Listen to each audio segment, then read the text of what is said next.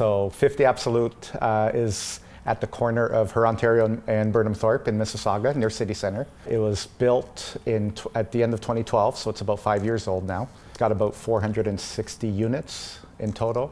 Demographics, late 20s, early 30s. Percentage of renters versus owners, Yeah. I'd say renters 70% and owners about 30%. Yeah. Building that community was one of the things that we thought really needed to happen in this building, because it didn't seem like there was much before that. I'll admit I was a little shy to go up to anybody, to even talk to management, management security. I didn't know any of my neighbors. It was literally me just coming home, to my unit, Yeah. and that was it. You didn't feel like, it felt more like a house, not That's like a home, right? right? Yeah. And we wanted to change that. Communication lacked, people weren't getting the information properly, and we needed to be able to get the message out. And our demographic is younger, so it needed to be, the message had to go out quickly and efficiently. They didn't want to have to read a big long notice. There was print notices that were posted on walls and looked very messy and unprofessional, we thought. We wanted to get away with that pretty quickly. And using the software that management used to communicate via email to a lot of our residents. That was necessary, but it wasn't working.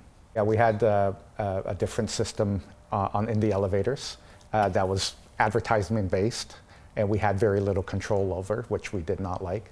I didn't have enough time as I was riding the elevator to actually read the notice that was being given, and so I thought it was just useless. The screens, if I recall, had a ton of information, several different tabs, and it's all touch screen, so people would be flipping from the sports section that's true. Yes, to I forgot about that. So truthfully, I don't recall ever reading a message. Yeah. hence why we got rid of it. Yeah. Because it wasn't working. Yeah. That message from management was completely, they were all going right past it most of the time. Whereas DigiNotice is it's in your face. It's there, and you can only read and what we give you. Yeah. But that's actually what we liked, because I mean, again, it's about getting a message across, and that's the best way to do it. Our previous manager, Linda, she arranged a meeting with DigiNotice, and when we saw the presentation, John and I, we were pretty much sold right on the spot. What I really liked about DigiNotice was that it is very visual, and I think by going that route, your message gets across so much faster. The cost to replace our screens was a bit of a consideration, but it wasn't something that scared us away from looking at it. We weighed the benefits that we would get from being able to give people direct messaging. We had balcony problems in terms of people throwing garbage off their balconies. One of the biggest issues that we had in this building was water. Water usage is just so high, and it's a cost. When we came on board, I had been to 2 failed AGMs as an owner, not being on the board, and we knew that it was important to ensure that we achieved quorum at our first AGM since the building was completed. Another campaign that we wanted to run was for short-term rentals. It's against the rules, actually, because it's a security thing. One security thing that I thought was key in our building, we have a lot of piggybackers. Oh, yes. Who they just follow you right into the building.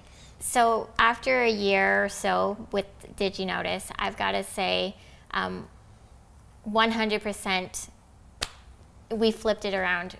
I actually know my neighbors now. It's amazing to see other residents in this building interested to come to events like pumpkin carving contests, or the game night, or even our annual barbecue every year. Our summer barbecue was a big success. Yeah. It was a rainy day. Yeah. And we ended up having to have it up here in the lounge. Actually, with that, because we weren't expecting a rainy day, it was so easy to just post something on DigiNotice. Yes. Hey, by the way, we're now moved upstairs to the 48th lounge.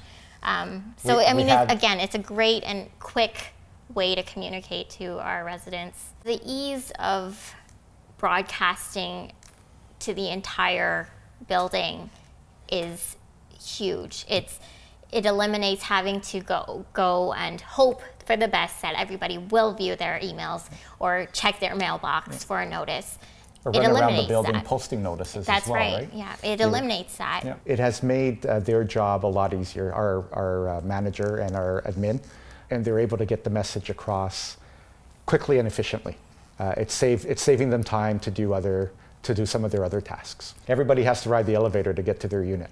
Yeah. So if the message is on there, they're going to see it. The advice I would give to other boards looking for a tool is that DigiNotice isn't only a tool, it's actually a service as well, and they work really well together. They're the experts in how to send the message across. We'll give them our needs, and they will actually come up with a creative way of getting that message across that most people will understand and pay attention to. If they want to communicate more effectively with their residents, that DigiNotice is definitely the way to go. They have more control over the message, and the messaging is direct, and in the end, it will help eliminate any issues that they have, and it'll end up saving them money in the long run.